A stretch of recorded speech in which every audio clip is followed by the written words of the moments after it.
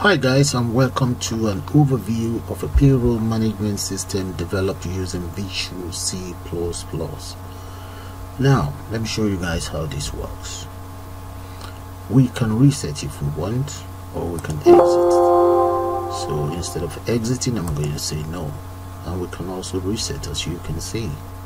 Why payment button is used to carry out the calculation. So let's reset, and let's now enter another person's details in there. Let's say the name is Ellen Morehouse,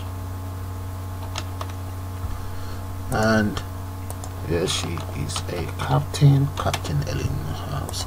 An address, let's say number 10, okay, Walls Road, and the reference number will be automatically generated. Name of employer, that would be Women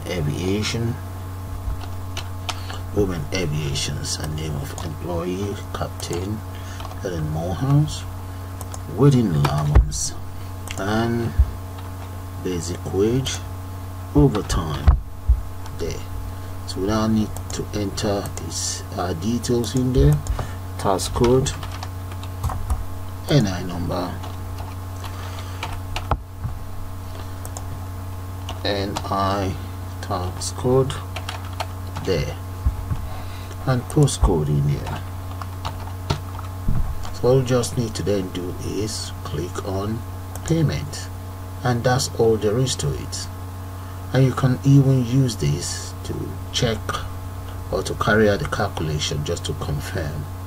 Okay, so say +4, and there we go guys. You will see the link to the full video tutorial on the description area. Thanks for watching, and bye for now.